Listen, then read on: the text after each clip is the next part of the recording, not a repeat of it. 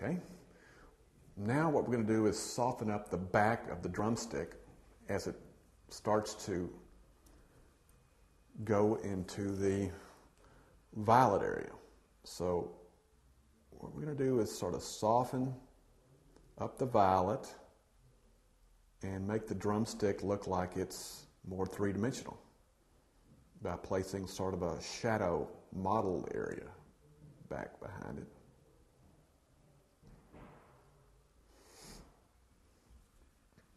So now we're going to clean the brush and then eliminate this hard edge that I've formed there. See? Okay. Now, we've forgotten the beak. It's a very light yellow-orange, so we're going to cover that.